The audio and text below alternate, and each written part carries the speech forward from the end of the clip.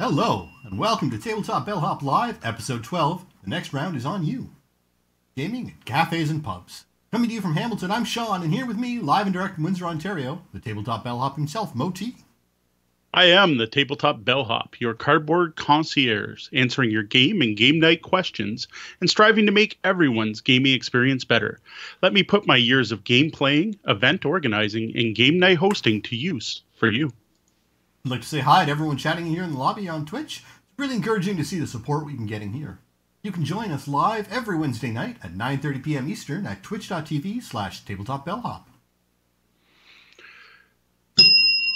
We love hearing from our listeners and viewers. Each week, we hope to highlight some of that feedback, both positive and negative.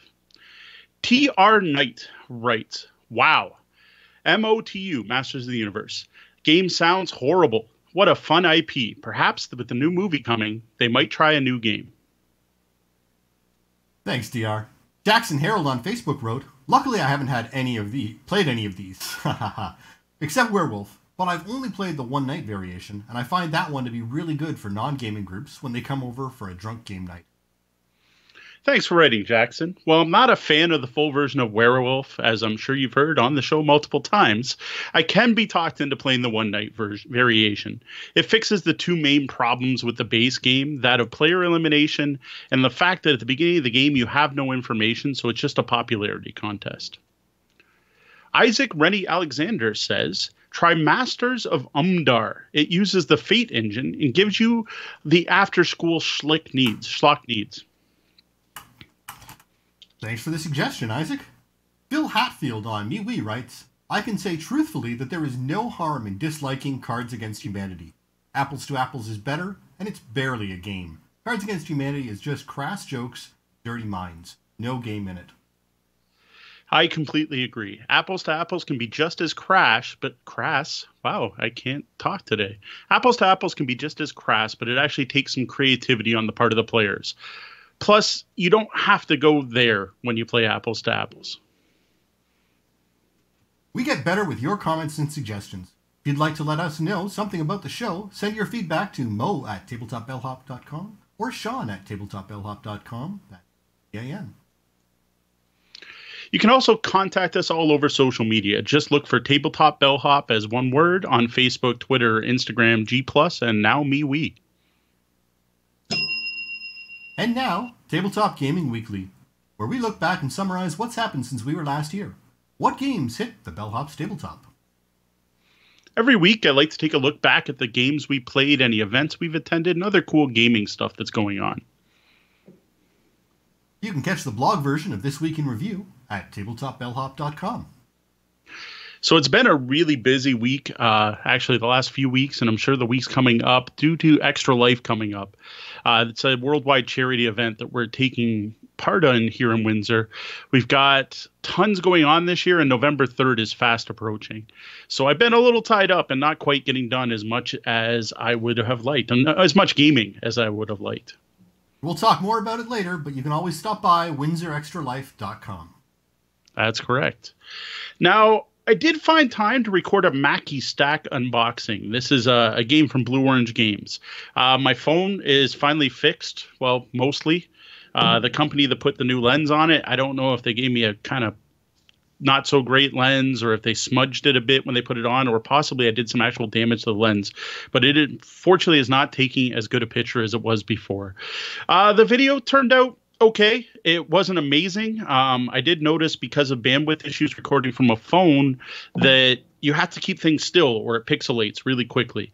So I need to steady the images more, pause more often when I'm moving things, move a little slower.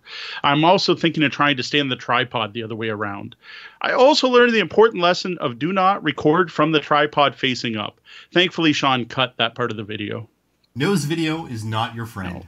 But you can check out the video on our YouTube channel.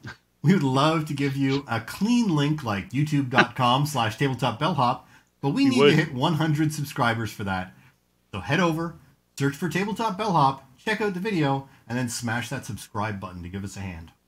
Excellent. I would definitely appreciate that. I couldn't even tell you what our YouTube URL is. I have to search it every time because it's like crazy bunch of letters. So besides unboxing Mackie stacks, I also played a couple games with the kids. Now, this is a really cool game with amazing wood components. Like what you have is a tatami mat. That's actually cardboard. Everything else is wood. You've got a little soy sauce container. You've got a California roll. You've got a dish with some wasabi in it. All these different pieces of maki and sushi, big wooden chunks. All fully painted. Looks really neat. Actually, it looks like some of the kids' toys I remember buying for like their kids' kitchen, right? The actual game is really simple. You flip a card and it shows a bunch of these components stacked up, and then you have to stack the parts up. So the game itself is meant to be a team game where one player, like your team's of two, so one player is moving the parts, but they're blindfolded. The other player is telling them how to manipulate the parts and what to do. It sounds hilarious. Now, there were only 3 of us, me and the 2 kids, so we just played with the 2-player rules, which didn't involve any blindfolds. In this one, everyone's trying to build their own stack, but you have to use chopsticks, which in that game means 2 fingers. You have to use the points of your fingers to manipulate the pieces. On the basic rules, you use your index fingers. The advanced rules, you use your pinky fingers to manipulate these parts. You know, when control of your extremities designs the difficulty level of your dexterity game, you're doing it right. Yeah, that's a dexterity game right there. No flicking in this one. We had a lot of fun. It's a cute game. It's a cool game. I'm glad I picked it up. I'm looking forward to trying with the full rules. The kids loved it, but I also think it's going to be really good with adult beverages. Something that fits well with the rest of this episode. Well, as long as your tatami mat that's actually cardboard is truly waterproof, you know, you don't want to use it as a beer coaster. That is true. That might be worth laminating at some point. So the only game I finished this week on Board Game Arena was Terra Mystica. So that shows how busy I've been. I haven't even been finishing Board Game Arena games. I actually completely forgot to open it. Like, it's one of those, I got an email notice, and then Eric, who I've mentioned many times, who introduced me to it, was like, hey, dude, it's your turn. I'm like, oh, sorry. And I took like one turn in on the 7 games I'm playing and then never went back. But I did finish Terra Mystica. I really enjoying it on there. It took a while to remember all the rules because Board Game Arena, as we mentioned before, is not the best way to learn a game. But what it really made me want to do is play my physical copy. So 2 nights ago now, on Monday, I broke it out and I brought it out to the friends who were over, Tom and Sean, and I'm like, let's play this. And Sean's like, I don't know. So we didn't get to play that. Well, we've been getting used to seeing the hourglass in your name, but you're busy. Busy life, not a bad thing. It's true. So now up next is the now weekly Gloomhaven review. Like, this should almost be its own segment if we keep playing it up. Creepy music, dramatic chords, and the sound of failure? Yes. As mentioned last week, we decided to up the difficulty and try playing on normal. We did the side quest called the Windswept Highlands. It's an interesting quest where it's like a dash and grab, where you got to go in, grab some treasure, and get out. And there's sleeping monsters around the board, and you don't want to wake them up because they're rather tough. And there's wind, and the wind is actually like there's mechanics for the wind. It's a very neat scenario that we lost very badly at. Well, we keep talking about how this sounds very video game-esque, and it sounds a lot like one of those video games that frustrates people at every difficulty. My first thought is, as much as I love it, XCOM, where you just have to get used to losing every once in a while and adapt to it, because the monsters are going to win. They're tougher than you, they're stronger than you, and you're just a punny bag of flesh, you know. Yes. Yeah, that could be the case. Definitely, I posted some pictures of Gloomhaven on my social media, and I had a lot of people. They were like, just play on easy. Don't feel bad. And I'm like, yeah, I'm starting to think. Though I got to admit, with this particular mission, I'm not sure if easy would have helped. So in this, it wasn't a matter of us getting beat up by the monsters. It was we ran out of time. We didn't escape in time. Like we didn't, time in the same way I explained, your cards are your resources in this game. And when you use your cards, they go to the discard pile, they're burned. And then every round you're going to use up 2 of your turns. And then at the end, like once you're out of cards, you can rest and pick some of them back up. And then you can only do that so many times because every time you rest, you lose a card. It's burned for good and you don't get it back. So eventually you're going to end up exhausted just by using your cards. And well, that's basically what happened. It was, I would say, my fault. I play this Savas Cragheart. It's this big rock dude where he's got like glass where his chest should be and glowing light comes out. Very neat races in the game. I love it. Not Tolkien at all. Really cool. The problem is my dude is slow, and I didn't consider that enough.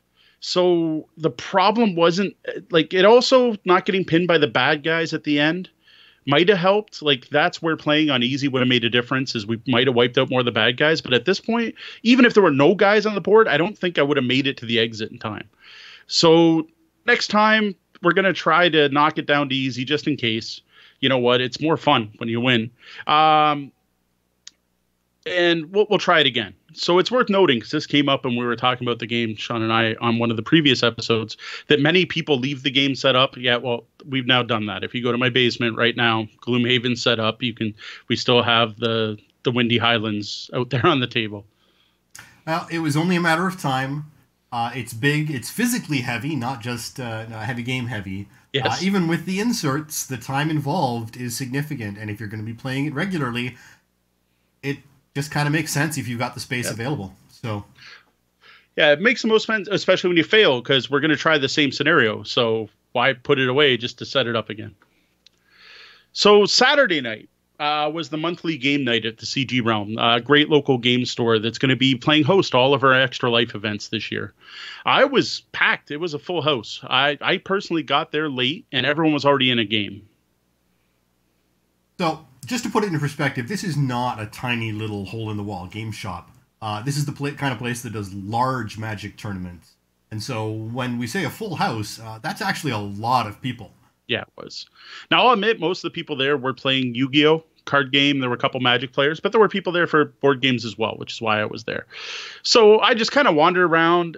Ian, who's one of the staff there, one of the part owners, we're hanging out for a bit, and then we sat down. We talked Extra Life quite a bit, since again they are hosting us. He taught me a game, Timeline Discovery.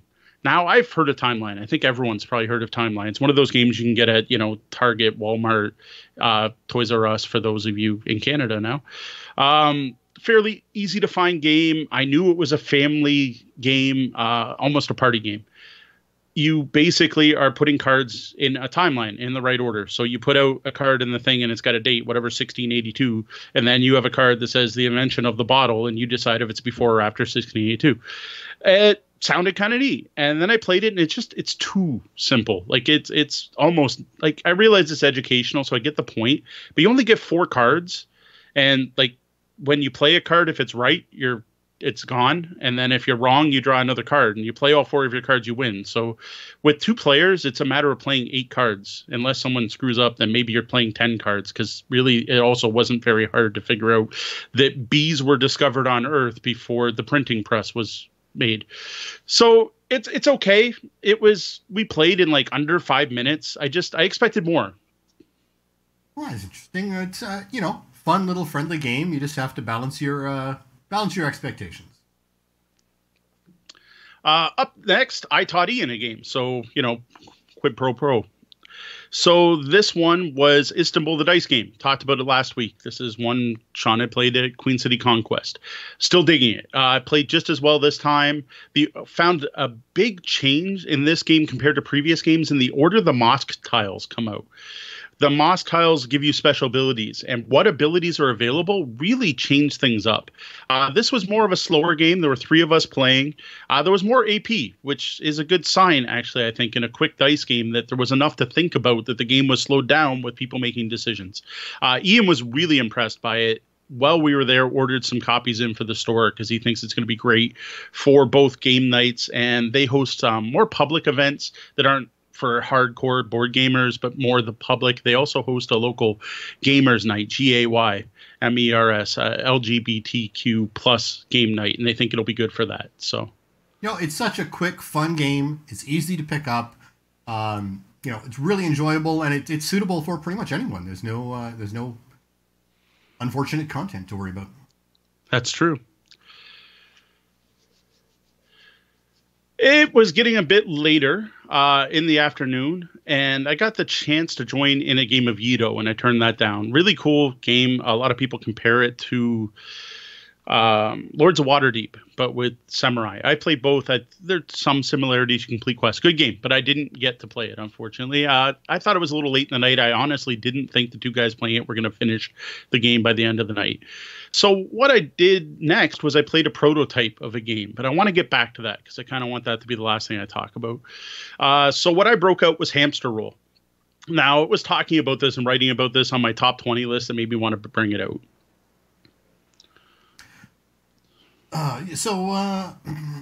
Wow. Yeah. Sean lost his spot. Sorry, completely lost the spot. Hamster Roll. Yeah. Steve, you're distracting our co-host. Hamster Roll is a real evergreen game. I don't think I wouldn't want to play it as often as something like the Duke or Azul. But when it does come out, it's always a fun little game to play. I'm just going to sidestep since we mentioned the chat. Steve D is in there and he's asking about running a bot. So we do have a bot. We're just still trying to figure it out. I guess there's a way to find out how much time you've missed. It's something Sean is working on. We're actually working on using a new bot that's just under fresh development. So it hasn't got all its features yet, and they're going to be rolling out slowly. But there is a bot there. Right now, it's mostly just basic moderation needs. Oh, maybe we can look at it. Steve, if you hang around till the after show, maybe we can find out what bot you're talking about. So back to Hamster Roll. So finished off Hamster Roll. It was as good as I remember. There's a reason I put it on my top 20 list. Playing it this weekend didn't make me think, oh man, I shouldn't have put that on there. No, it's good. So the first time I played with Ian and I played with two other locals, it was a fun, stressful game. You know, that's kind of how that game works. We found out just how uneven the tables are at CG Realm, which was always a part of Hamster Roll and something that makes the game better, not worse. The fun part, though, is Ian was saying when he finished, he's like, oh, man, I got to get Sean over here. So he calls over his husband. Now, his husband, Sean, runs the Windsor Sandwich Shop. He's the man behind the amazing Detroit-style Coney dogs. And let's not forget some of the other strong foods they have there. The Coney dogs are a top pick, and the reason I wanted to go down there. But while we got there, he was wandering around waving fresh desserts under people's noses, yes. Which was cruel, but they looked fantastic. So it's not just for Coney dogs.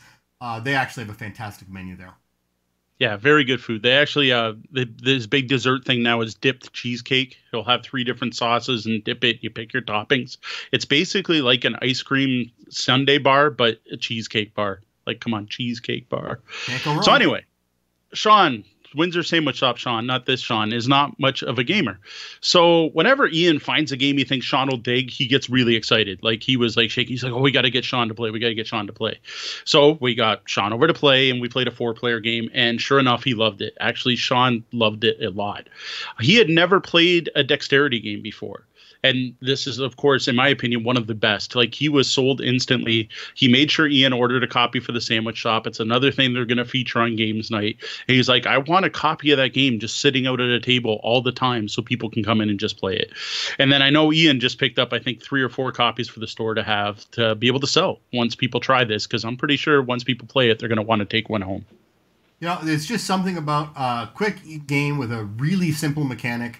You don't need instructions. You don't need to teach. You say, you take your piece and you put it on higher than the last person's piece. That's all there is. Yeah, basically. And yet, with all that, again, it comes up time and time again, those simple games, the complexity develops out of the play. You know, you don't need tough rules to have a tough game. And what's nice, too, is it's not too simple. Like, there is a strategy of what piece to place and which slot to put it in. It's not just, oh, I pick up my piece and I put it. It's not Jenga. Yeah. Like, okay, I guess there's a little bit of strategy in Jenga on what piece you pick, but, like, there's a little bit more in Hamster Roll. So next up is something I wanted to kind of feature. So the other thing going on was there's a local Windsor company called Krishada Games, and they were there showing off a prototype of a game called The Earth Is Ours. Now, this is a team-based card game. I watched a couple 2-player games. It seemed like a pretty simple take-that game where you're trying to control different zones and playing cards like really quick back and forth. Like, I attack, no, I defend. Oh, I attack. Oh, I'm out of defense. It works. Like, really fast back and forth like that. It looked kind of neat 2-player, but then I actually got into a 6-player game, and that's when the game shined. We've mentioned this before, but games really balance out differently. And every game can stand or fall based on the number of players you've got.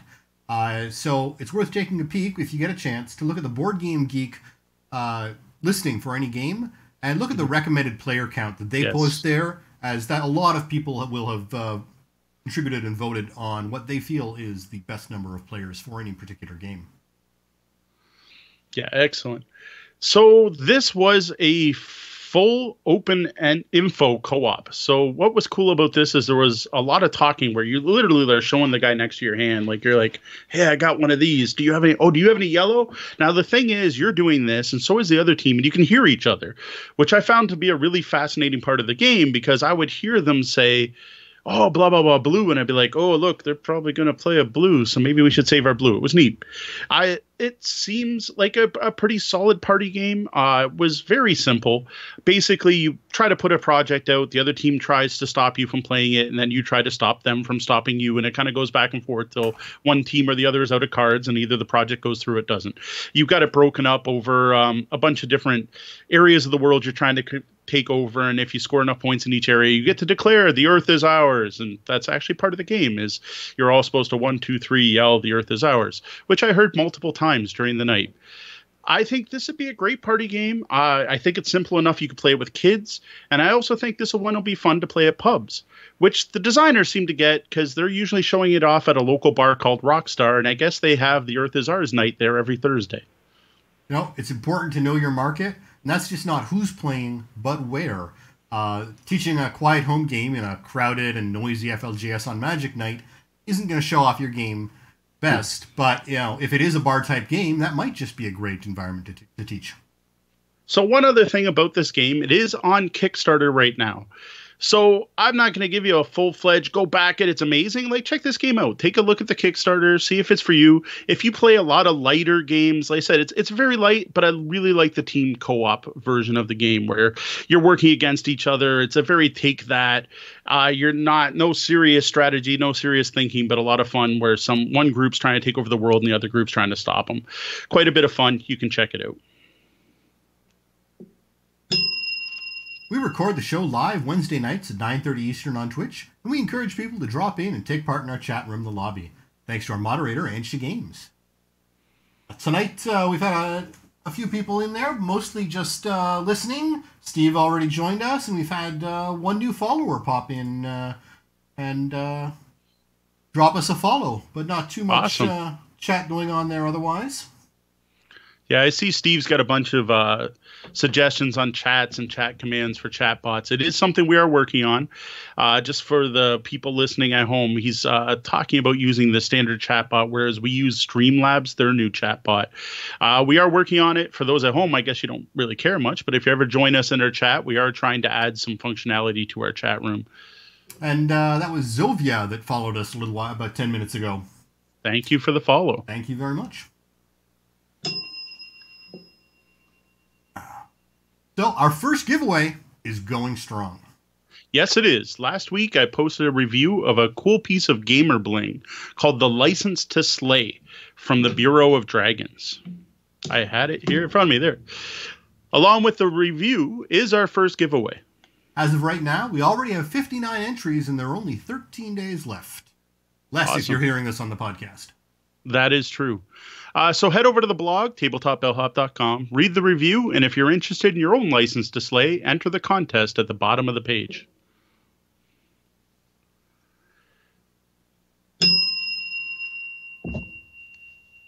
November 3rd and 4th, myself and a bunch of local Windsor gamers are going to be gaming for more than 24 hours in support of Extra Life. This is a charity that supports the Children's Miracle Network hospitals. The gamers of Windsor have raised $14,000 over the last 5 years and show no plan on slowing down. To find out more about what we're doing, and if you're interested how you can help us out, head over to www.windsorextralife.com. What would be a big help to us is spreading the word. When you see Mo sharing information about the event online, or the people in Twitch, who the poster we're showing right now, on Twitter, Facebook, or G+, like, comment, and share. Yes, please. Now, you can find us all across the web, and we grow by the support of listeners and viewers like you. So please take a minute to subscribe to our content on your favorite platform. Help us spread our gaming advice to the world. Apple Podcast reviews actually help us out the most, making our show up earlier in search results. This is something I don't think we can really stress enough. There have been some recent issues and news about people hacking the podcast ratings, and that's been hurting everyone. The Apple Podcast directory is the primary source for everyone's rankings and ratings, even all the other sources for podcasts, except pretty much Google. So taking a couple of moments to give us a rating, even if you don't give us a review, can really make a difference. Honest, real listener reviews and ratings will continue to be the best way for anyone to grow, no matter who else tries to cheat the system. Very true. Now, if you stream on Twitch and are interested in a mutual hosting agreement, we would love to hear from you. We host you, you host us, and everyone wins. Just contact Mo at tabletopbellhop.com and we can set something up. Sign up to receive Tabletop Bellhop weekly in your inbox. Every Wednesday, we'll be sending out an email recapping all the content we've released in the week previous. Blog posts, new podcast episodes, reviews, maps, anything else we create. You can sign up at newsletter.tabletopbellhop.com or go over to the tabletopbellhop.com webpage and you'll find a spot to subscribe in the sidebar. There's something we should throw up a graphic with a big circle on where to subscribe. And Teldern is now hosting our stream. Excellent. Thanks, Teldern. Hey, Teldern, join the chat as well. All right, we've got something special to announce. Next Thursday, the day after we record our next podcast, we will be conducting our first interview. Phil Vecchione will be joining us to talk about his new RPG, Hydro Hacker Operatives. You may remember us talking about H2O, Phil, and the rest of the GEM team during our Queen City Conquest special episode. If you missed that one, you should be able to find it in your backlog. Now, H2O is a fantastic new hydropunk powered by the Apocalypse RPG, and it's going to be great to be able to chat with Phil about this game. We invite you to join us for that interview next Thursday, October 25th. For those listening on the podcast, that's 2 days after this episode goes live. One last thing, if you have any questions for Phil, we'd love to pass them on. You can send them to the usual place, mo@tabletopbellhop.com, or on social media. And we'll do what we can to include them in the interview.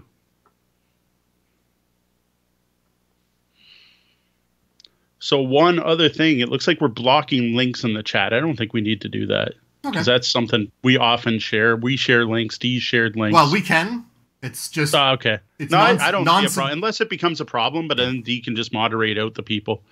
Right now, I know in the Misdirected Mark chat, you get lots of people sharing, hey, look at the new shoes I bought, or whatever, check out this Kickstarter.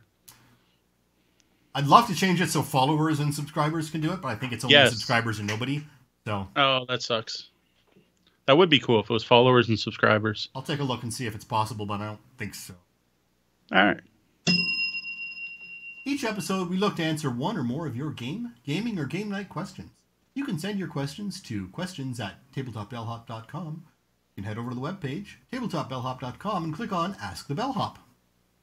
We also have a G Plus community, at least till next April. It's got a section for questions. I'm on Twitter pretty much all day. You can DM or at me there. Head over to our Facebook page. Hit us up there.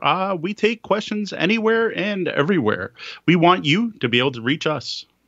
Today's question, Ivan Sorensen over on Google Plus asks, gaming in pubs and cafes. What are some do's and don'ts? Thanks for the question, Ivan. I'm going to assume you mean gaming together in public places with big groups of gamers together like a game night at a pub and cafe. If I'm wrong and you want to know some great games for date night or something where your personal group of three people go to the local watering hole, just let me know. But I'm going to assume this is like you're having a game night. You're hosting a game night or attending a game night at a restaurant, cafe, or bar or pub. So don't worry, folks. This is one section of the show where we probably won't be talking about Gloomhaven. Oh, no. Definitely not. So instead of just doing a big list of do's followed by a big list of don'ts, I'm going to go over some general advice for running and attending events at public places like pubs, cafes. I'm going to start with cafes, as I can't really think of anything that doesn't apply at a pub that does apply at a cafe. Now, I can think of one rather big thing that affects playing at a pub, and that's the consumption of adult beverages. A night at the cafe is just a night at the bar for those of us who prefer to imbibe coffee instead of alcohol. Yes, often quieter, though. Now, one of the things is at home, you know your place, your space, whether it's your home or your friend's home, game night at someone's home. You know who will be there. You probably know the gamers. You have table rules, whether they're written or not. Every group has their own set of written or unwritten table rules. I've found written table rules are getting more and more popular as time goes on. It's not a bad idea. You know who's going to bring the food. You know if you're expected to have snacks. You know if it's BYOB or if they can help yourself to the fridge. You also tend to know the likes and dislikes of your fellow gamers. You know that they're going to enjoy playing this game or not that game. You know not to bring Werewolf if Mo's going to be there, right? You know what to expect. Now, all of this in public could be out the window. Not to mention details like table size, space. You may not be able to get that ideal corner booth you're aiming for. True. So the first thing you should do, this is more on the if you're planning on organizing an event, is go check the place out. And don't just walk in, walk around and be the creepy guy who's looking in all the corners. Show up, sit down, patronize the place, have a meal, buy a drink, buy some food. While you're there, enjoy the show. Enjoy the place. Find out you like it. Check out the size of the tables, as Sean mentioned. Very important. How loud is it? How well lit is it? What are their hours? Is the place busy? If it isn't busy, find out when they are busy and when they're not. Are they going to want a group of gamers taking up tables for 3 or more hours? To buy something is key. You want to be a paying customer. You want to get and stay in the business's good books. Yes. No one wants a cheapskate nursing a single drink in their area all night. In North America particularly, tips are life for your servers. So if you're not buying, you're not going to be tipping, and they can't afford to have you there. Fair enough. So before you have a game night, ask. You must ask. Don't just show up to a place expecting them to want to have you and a group of gamers there. Talk to a manager. Make sure they want you. When talking to the manager, make sure you explain what your group's going to offer. Usually, you're going to try to set your game night during a slow period. And what you're offering is, hey, you're dead on Saturday afternoon. I'm going to get a group of 30 people in here playing games and buying things. That's better than you have now, right? One of the things you may want to do is actually bring up the idea of a deposit. So this is something I did with the Green Bean Cafe here in Windsor. When I approached them and said, hey, I want to get a group of, and I didn't know my exact numbers, 12 to 40 gamers to show up and buy some coffee, probably have some sandwiches, and use your nice, awesome big tables and your bright lights that are great for gaming. And we're going to be back in the back corner.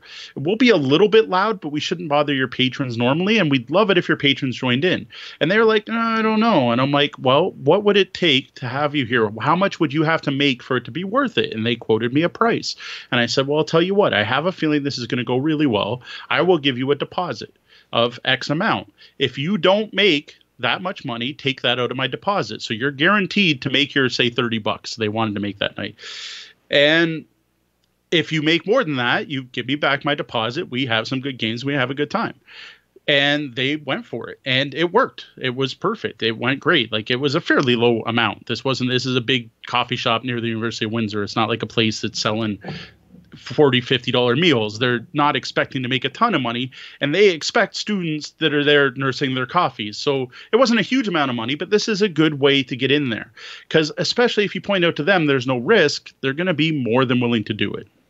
Now, this is going to vary from business to business, and you really must respect the owner and their wishes. This is their livelihood, so if they say no, they have a reason. Please respect it and find another establishment. Yeah, I've seen that happen where someone says no when they show up anyway. That's not good.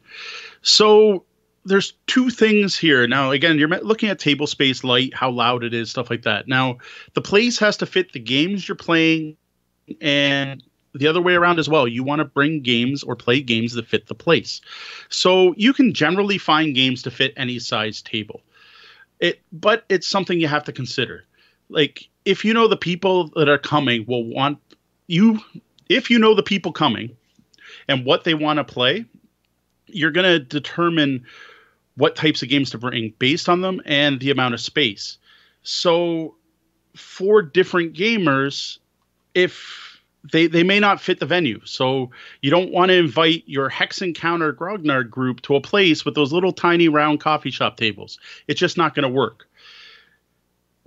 And then also think about the table layout.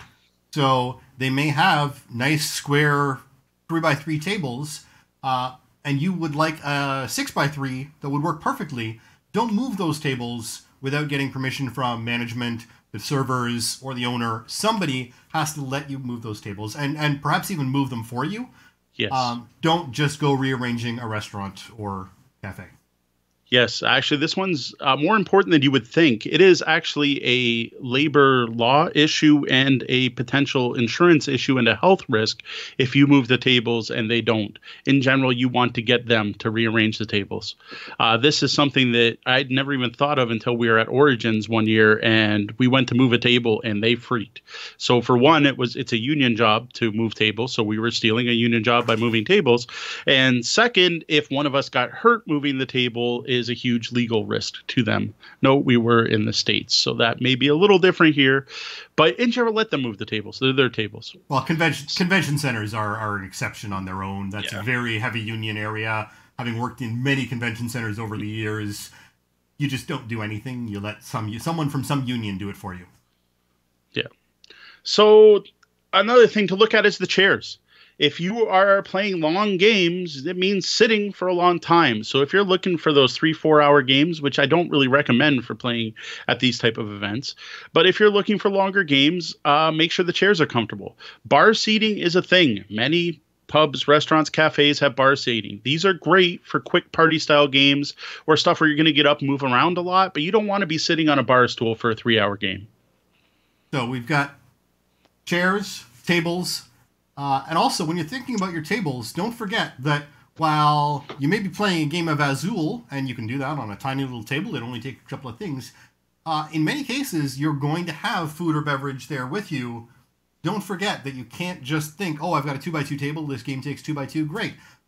You need somewhere to put drinks and things, and you may not be able to always be rearrange, so your table size actually equals your game size, plus an added allowance for the food and beverage for those people who may be sitting there, if you're going to allow food and beverage at a gaming table, which we'll get into. Correct. The next thing you want to look at is how loud is it? You want to pick games based on that. If it's too loud, maybe it's not a good spot for gaming at all. Like if it's a loud place, you are got to stick to games where you're not having to talk to each other. The other thing is also true. If it's too quiet, you don't want your game group there playing games like Happy Salmon, which is a ridiculously loud, over-the-top game. Quiet place, you want games that require concentration. You're going to look at Euro games, thinky games. Now, if it's a louder place, that's when you start considering your party games, your dice games, and stuff with lots of interaction. Now, even in a louder environment, you still need to respect the other patrons there. You don't want to be the reason a Resistance gets 1 star on Google because of obnoxious loud patrons bothering the customers. Those are still paying customers. Even if you're a paying customer, you still have to respect the other paying customer. Yeah, in this case, anytime you're there with a game group, consider yourselves guests, not customers. That's the way I like to think of it. Now, an important thing you need to have if you are at a game night and you are hosting a game night is it doesn't have to be you, but you need a host. You want someone greeting people within minutes of them walking in the door, if not seconds. You want to go up to people and say, hey, are you here for game night? And if they're not, welcome them. Say, hey, we're doing games on this side. Once you're done eating, why don't you come over? Or, hey, we're going to be here. It's going to be a little louder than usual. I hope that's okay with you. You're welcome to join us if you want. The other thing that host is going to do is get people into games. Don't just expect people to show up. People are shy, especially gamers. It seems to be a universal thing. People showing up to a new place are not going to be comfortable walking up going, oh, can I play that? Oh, do you have room for another? That's not something most new gamers are going to do. And you have to assume anyone showing up is a new gamer unless you know otherwise. So you want to try to get people into games. So one of the common things you're going to do is let people know when there's room at a game. So if you're hosting, even better, get the people playing the games to do this. In any event I'm doing, I will do a, hey, about to start Settlers of Catan, room for 2 players. Or, hey, they're about to start Seven Wonders over there. They've got 5. They can start with 5, but we got room for 2 more if you want. The other thing to try to do is try to get people to mix it up. One of the main reasons for playing in public is to meet new gamers, to get out and game with new people, not the people you game with all the time at home. What you also want to do is meet some people to invite to those home games so your personal game group grows. But you're not going to do that if you play with the same people every week. Like there's a group in Windsor here that every time we have a game night, grab a table, put it up in the brightest lit area of the thing, and play a 5-hour game of Merchants and Marauders and go home. And I honestly don't understand why they don't just stay home and play. Like, I don't get what they're getting out of coming out to the event. Like, I'm happy to have them, and the place we were playing at is usually happy because they usually buy drinks. But I'm just kind of confused. I'm like, the whole point is to kind of meet people. And now, while the host doesn't have to be the organizer, they do need to be able to coordinate and communicate with the organizer, and they need to be aware of anything the establishment has planned or rules and things that need to be in mind of. If everyone needs to be out by 10 o'clock because something else is happening there, everyone needs to be aware and plan for that. Yeah. So bonus tip. This is for someone organizing a game night. Have signs. I have the most basic signs in the world. All they are is orange cones. I give them out to groups when they show up and say they're starting a game. I say, if you are starting a game looking for players, put an orange cone on your table. Once your game starts, take the cone off, put it under the table. That way, when I greet someone coming in, I can say, hey, look around. If you see any orange cones, those people are looking for games. Even better is a full sign system where you have signs that say looking for players. Or another really useful one is looking for game teacher. You usually see these at cons. It's really cool to use them at local events. If I could just find some cheap dollar store standees to hold cards, I would be doing this myself. For some reason, restaurants, I don't know where they get those standees, but I can never find them. So another consideration is, where are people going to put their stuff? It's sad that we have to talk about this, but at events, games can go walking. It has unfortunately happened at events I've been part of. At best, you want somewhere they can be locked up or behind the counter. At all of our local game stores now, I bring milk crates full of games, and all the owners know me well enough. I just put my games behind the counter. I go behind the counter. I get them out. We play, and then I put them back behind the counter. Something like that is perfect. Now, if you can't do that, you want to have somewhere where there's lots of eyes on it, somewhere bright in the public, in the middle of everyone. I hate that you have to do this, but unfortunately it is an issue with playing in public.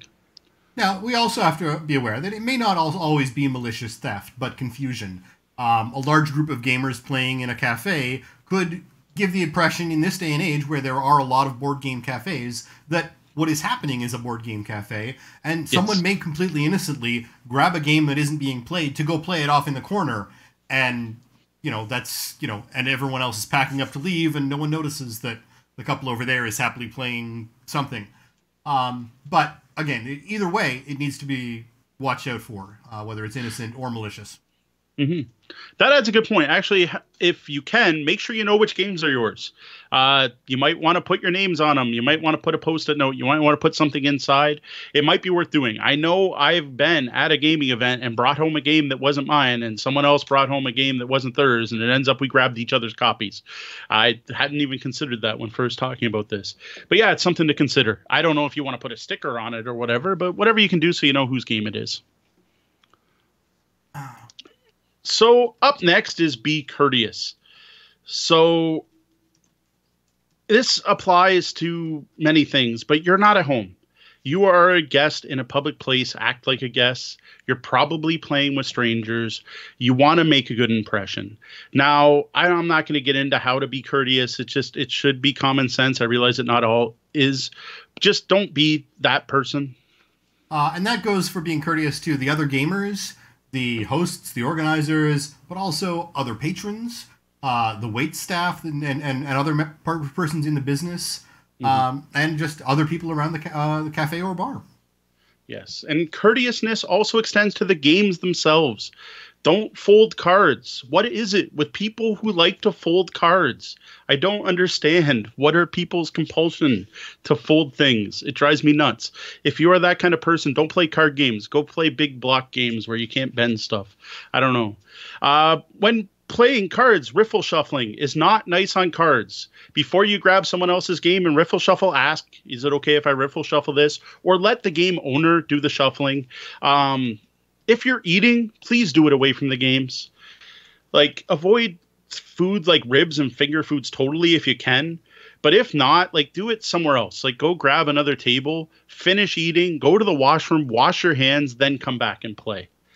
If you're drinking, use coasters. There is a chance that will save something, but even better, if you can, have the drinks on a separate table. You want to treat these games as if they were your own. Like, people, these are other people's property. Treat them as if they were your own. And if you treat your games like crap, maybe you shouldn't be going out to public game nights.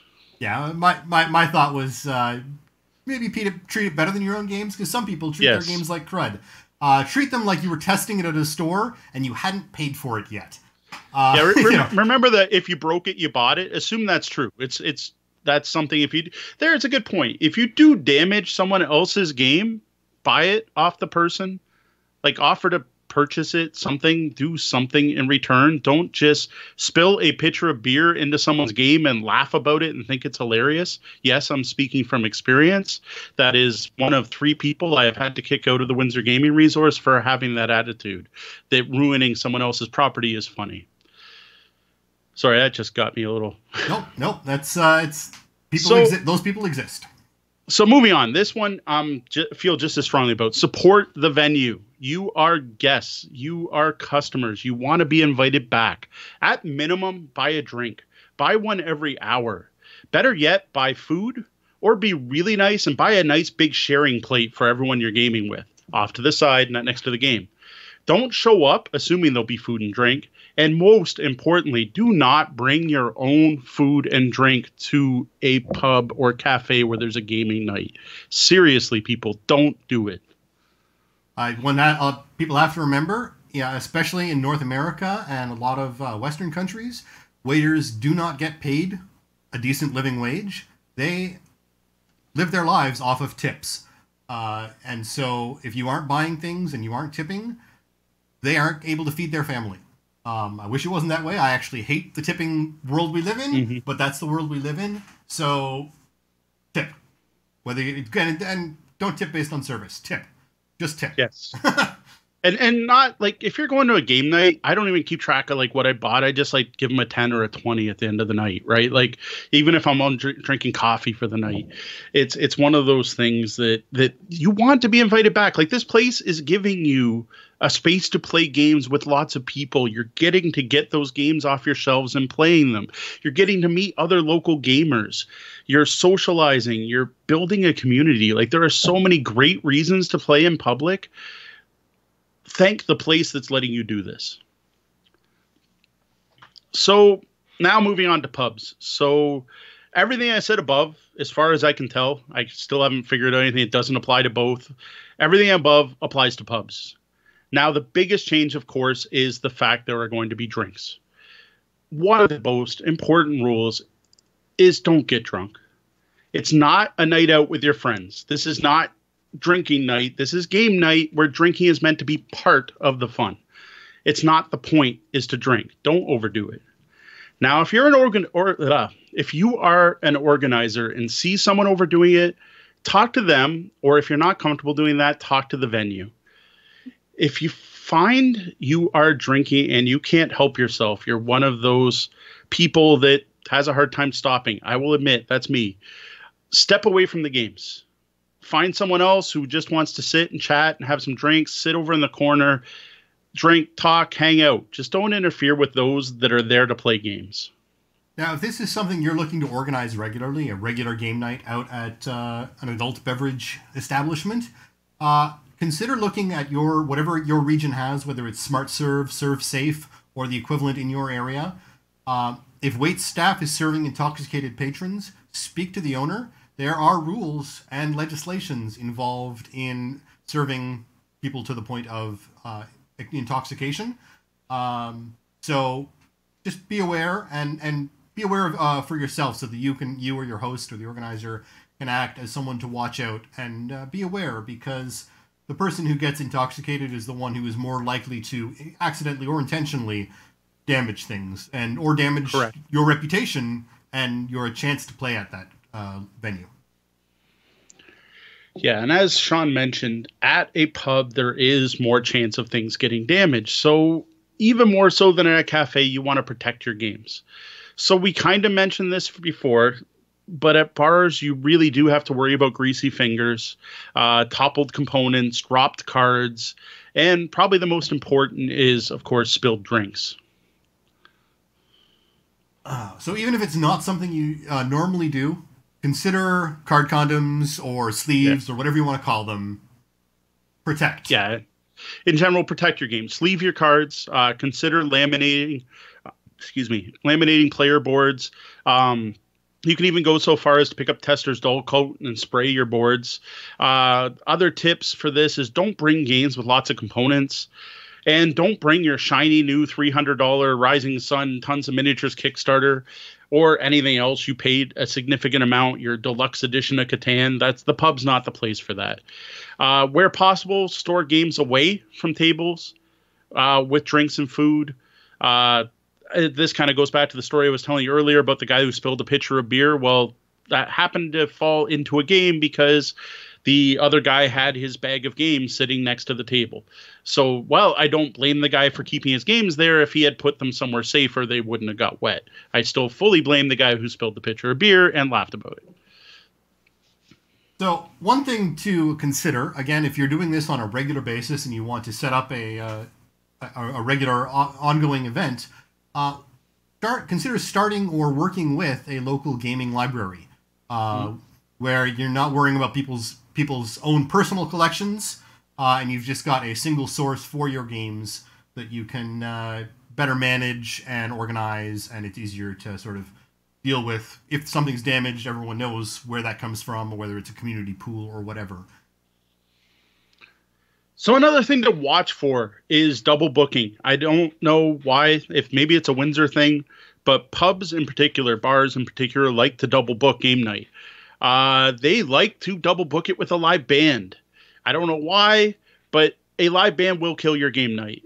Like, you just can't. It's too loud. The crowds get too loud. They get upset that you're gaming. The only suggestion I actually have to stop this, and the only thing that's worked, is make it worth the venue's while. Get enough people out to fill the place. I realize that's not easy. We used to have game nights at a place downtown called Villains Bistro, and I had to cancel them because we did get 30 to 50 people out, which is pretty good for a local showing. Windsor's not that big, but that's only about half that bar. So they wanted to fill the other half of the bar, and they're thinking, sure, a live band will be great. You can play games while you listen. I don't know. I don't know why they thought this would work, but it does not work. But watch for this. This is something, for some reason, bars seem to like doing it. Maybe it's something to talk to the manager about ahead of time, like, please don't double book us. But you know what? If it's not worth their while, they don't owe you anything. You're not entitled to game in their establishment. So you have to make it worth the venue's while to not double book or get something else in there. So do not try and compete with a live band. You will lose. They can turn up louder than you can. And as a general rule, if a live band is going to play at a venue, they are bringing their friends, and their friends are diehard fans who will actively and sometimes violently rebel against people who are trying to disturb that band being played. Yes. Don't try and compete with a live band. Just find a different place. Yeah.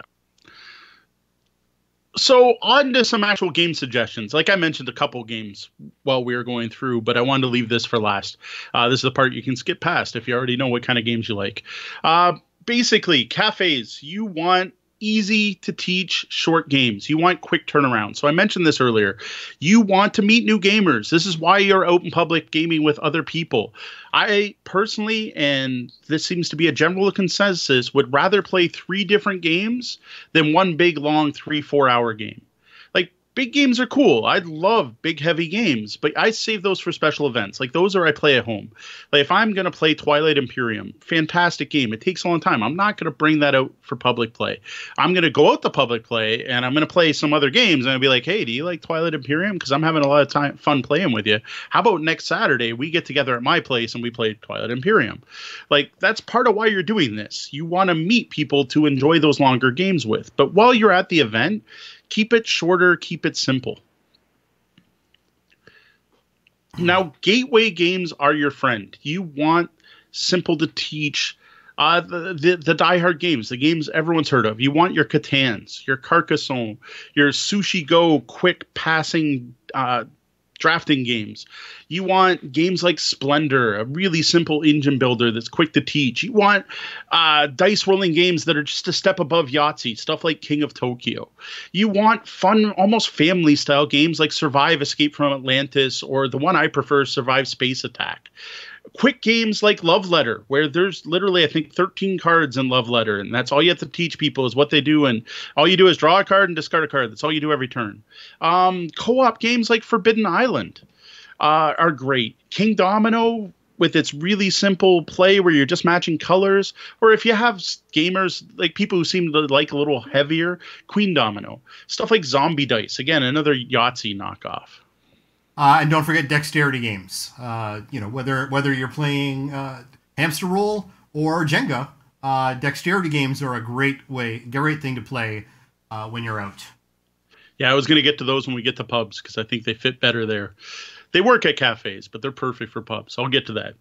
The other thing that's great when you play in public is flashy games that get people's attention. What you want when you're having a public play event is, yes, you want to entertain the group of gamers you knew who were going to be there. Or maybe you didn't know ahead of time. But like, say you've got your regular game group. You want to grow that group. You want to expand the hobby. You want to be an ambassador for the hobby, getting new people into gaming. And one of the best ways to do that is play a game that catches people's attention that are at the venue, but not for your event.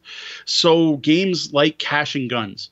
If you're sitting there and you're having a couple drinks and you look over and you see a table where there's a bunch of people pointing phone guns at each other, you're going to want to go over and go, what the heck are you guys doing, right?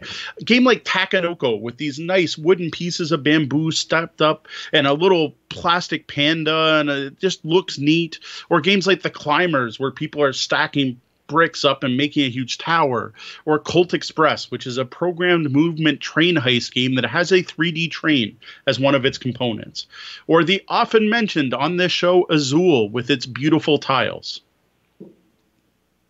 Yeah, and be aware of your clientele. The kind of attention you're drawing will depend on the regular crowd of the bar or wherever. Especially if you're not regularly at a place and they aren't used to having gamers come in there. You don't want to be at that corner bar that may have the tables for you, but also has the town drunks who get angry at night. Or yeah, definitely. The other thing, don't be too ambitious trying to get people to play. Let them come to you. Don't go bothering the regulars. Hey, want to play a game? Hey, want to play a game? Yeah, when you first show up, say, hey, we're playing some games over here if you want to join us. Don't bother them. Let them do their own thing. If the place is loud, here's where you want games with lots of talking. So, like, avoid your social deduction games. Besides the fact that I usually don't even like social deduction games in the first place, you don't want games where you have to talk a lot to each other. You're going to avoid trivia games. One types of games to consider that I think are great are card games or drafting games where people are focused on their own cards and can easily look over to see what the other players are doing. So any of your trick-taking games also fit really well. So your typical hearts, spades, euchre, they all work. They're games. I have nothing against standard card games. If you want a little bit more gamery versions, look at Diamonds or Wizard. Then your drafting games like Seven Wonders or Sushi Go I mentioned before. And then if you have a crowd that's a little more experienced gamers, consider your deck builders. I don't have to talk to any of my opponents when playing Clank or Ascension or Star Realms. Absolutely. The other thing you need to pay attention to is not only the volume of the patron, but the type of volume you're dealing with. A bar that doesn't have a lot of loud patrons, but has a lot of TVs around, either volume on or volume off, can be far more distracting to some certain people than one with a whole bunch of people talking in your ear. Stacks of TVs playing sports, whatever catches people's attention, can really distract. And if you're trying to get everyone to focus on a game in front of you, we're getting into that whole tech at the table issue here, but it's not your table, it's not your tech, but it's there interfering with the table. And do not just turn off the TVs. Ask. If they are bothering you, ask. Check with the other patrons. Don't just go turn TVs off. I've seen people do that. Not cool. Goes with that whole being courteous. Once you get to know the group, so assuming you go out a couple times, your game night's successful, so you have another one. That's when you can consider bringing out your bigger games. Like, I wouldn't bring out Terraforming Mars to a first game night, but after playing with a group and learning the kind of games they like and the experience they have, I definitely bring that out. It's my number one game. Like, I love that game. But I'm not going to start with that. You want to start slow. You can always bring out a new game next week, and it's worth talking to the people who you're playing with. Like, hey, we played Catan this week. Have you guys ever played Igizia? That's like one of my favorite games. Do you guys want to try it? And you bring it next week. So, you can keep a stock of games in your vehicle if you drive, but be aware of your surroundings. If you're making trips out to your car with expensive games, that could draw unwanted attention depending on where you're at. Yeah, true enough. Another side story. We used to run events at the Green Bean downtown. So the Green Bean I mentioned before had 2 locations. There were gamers who would not come to our downtown location. Now, downtown Windsor's not horrible, but weekend nights, it is a hangout for underage kids drinking. Most of it being kids from Detroit, because we're a border city, and the drinking age here in Canada is 19 and it's 21 in Detroit. So for 2 years, the Americans like to come here because they can get alcohol here and they can't there. The other thing is Canadian alcohol tends to be stronger and they don't always know how to handle it. But anyway, I kind of went off on a tangent there. Not everyone is comfortable walking around downtown Windsor, and especially carrying a milk crate full of games. So I fully agree. This is something that you may watch where you're at, where you are participating matters, and act appropriately. So on to pubs. Now, there's nothing to say you can't bring the same games. It depends how pub-like the pub is. There are some great games that are suited for pubs, though. Games that I think fit there better than fit at cafes. Though they, again, work at both. Here's where you break out your party games. You got your code names, your concept. But wait, there's more. Snake Oil, Telestrations, Dixit, Skull. Like, Skull is perfect. A pub, Skull is a deduction game that uses coasters. What better place to play a game using coasters than at a pub? One little thing you want to be aware of is your dice. Roll into a box. There are many drinking establishments where you do not want to go crawling on the floor looking for something that has fallen off the table. That is true. Yeah, when I talked about spilled components earlier, where you spill components can sometimes be a little not so hot. So after a drink or two, even I can be convinced to play a few rounds of the Resistance or Coup. So here's where your social deduction games, I actually start to find them fun. At a pub with a few drinks is the only time you'll catch me playing many take-that games like Flux, Munchkin, or Bang. Like many people are with pool, a drink or two can help some folks relax and try out things they aren't otherwise interested in. Still, you do need to be aware. Watch for the overindulging. Correct. Now, Sean mentioned it before, but my absolute favorite games to play at pubs by far are dexterity games. There's something about the growing challenge of dexterity games that get harder the more you imbibe that makes them more fun. The more you drink, the more fun they tend to be. Plus, the other nice part is most of them are big chunky games that aren't likely to be damaged or lose pieces or get bent or any of that. And most of them are also easily cleaned. We once played like 15 rounds of pitch car in a row at Villain's Bistro. Like, that is still by far my favorite pub game, is to set up a track and people flicking it. This is another one that's going to draw a crowd. You're going to get people over like, what, is this like Crokinole? Yeah, it's like Crokinole. Sorry for anyone not from Ontario. Crokinole is a flicking game. Use a big hexagonal board and flicking little things. Anyway, it's a race car game where you're flicking wooden race cars around the track. Villa Paletti is a really cool game where it's like a gamer's Jenga where you're trying to pull out towers and put them on top and stack stuff up. Junk Art, Hamster Roll, which we mentioned earlier in this episode. The other thing that is good about dexterity games is they're generally really easy to teach, and that's good because at that point in the night, sometimes people's attention spans tend to get a little shorter. So simple and easy to teach is a benefit. Another couple of great options. Drop It, the game, not the topic. Yep. And Climbers. You have to watch out for the little meeple, but it's a great game for that sort of thing. Really trying to think about your spatial awareness while your spatial awareness is going out the window. Yeah, exactly. So what I want to know for everyone listening in the chat room and so on, what are your tips and tricks for playing in public at pubs or cafes? I would love to hear what we miss, what I screw up, where are we wrong, where were we right? What do you do to game in public? Well, we've had a lot of talk going on. One of these great tips, Random Scrub 23 talks about the padded box for dice rolling. They use a thrift store 4x6 photo frame with a worn-out mouse pad to make their own nice and easy. Oh, nice tip. Very nice tip. I did see a whole bunch of games scroll by. I'll admit I haven't been totally watching the chat room, but I saw Past the Pigs. That's definitely one that I've seen people play at bars before. A little more well-known one. Steve D says, Everdell will catch some eyes with that huge tree. That's that one with the big tree. Yeah, yes. That looks cool. I haven't played that game, but yeah, it's got a nice big tree setting up. I saw some talk of Hero Quest earlier. I wouldn't bring Hero Quest to the pub. That's a game's worth way too much money to bring to the pub, but it does get people's attention. Yep.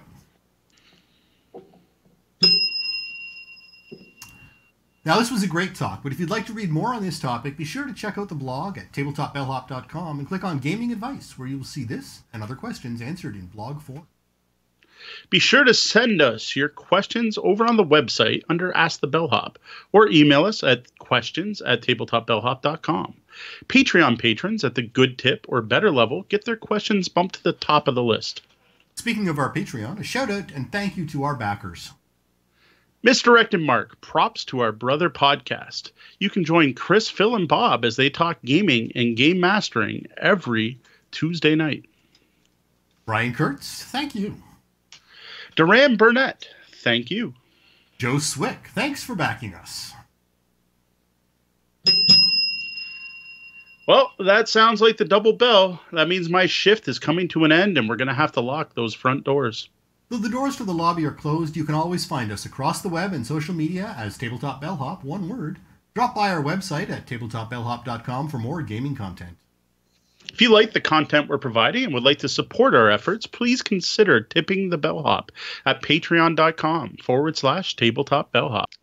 Remember to join us here on Twitch every Wednesday night at 9:30 p.m. Eastern and watch for the Tabletop Bellhop live to hit your podcatchers and YouTube at 2 a.m. Eastern every Tuesday. Well, that about wraps up the time we have for the show tonight. For those of you here live, thank you for joining us. We would like to invite you to hang around and join us in the Penthouse Suite for an Off the Books after show. For Tabletop Bellhop Live, I'm Sean. And I'm Mo. Thank you, and game on.